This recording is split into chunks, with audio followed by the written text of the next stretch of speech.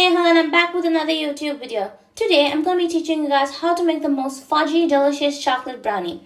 And the things you'll need for that are some 12 tablespoons of melted butter, dark chocolate chopped, and you'll need it for half a bowl, some 2 teaspoons of vanilla extract, 1/4 cup of cocoa powder, 1 cup of sugar, 3/4 cup of flour, and I use chocolate chips to make it delicious. And I also need a square pan lined with butter paper.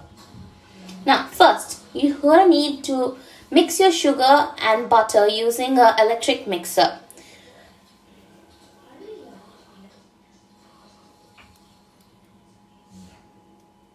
I mixed it until it was light and fluffy, so it has a good consistency.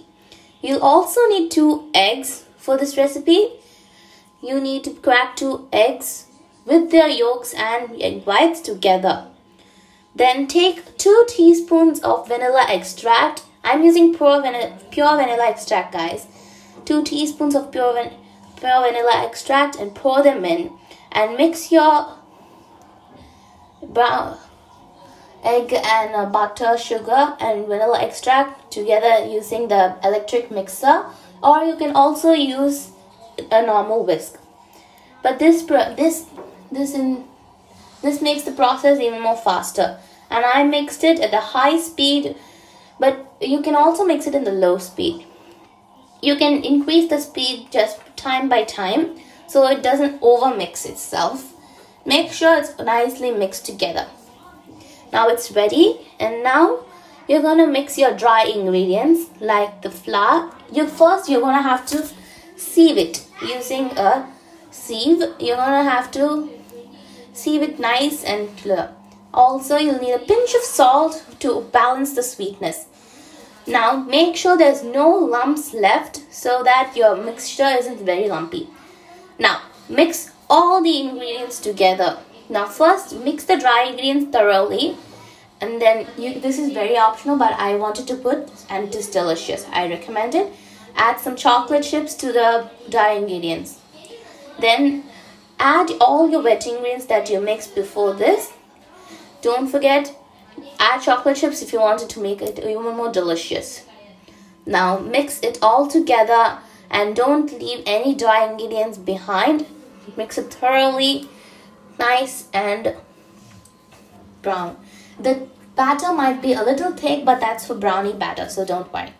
Now take the bowl of chocolates that I told you to and melt it until nice and thin. Save half of the chocolate for another later. Now mix that chocolate in the batter nice until they all combine together. Now the batter is ready. Transfer it into the greased pan.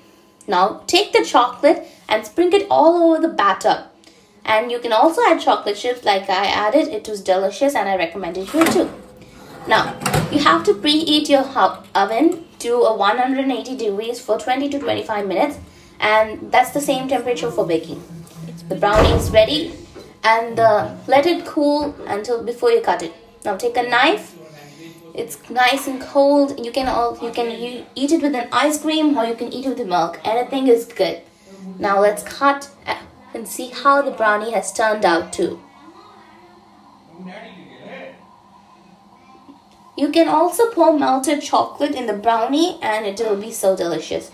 You can see, guys, the chocolate chips, and it's ready. So hope you guys enjoyed this video. Make sure to subscribe to my channel and leave a like and share this to everyone you know.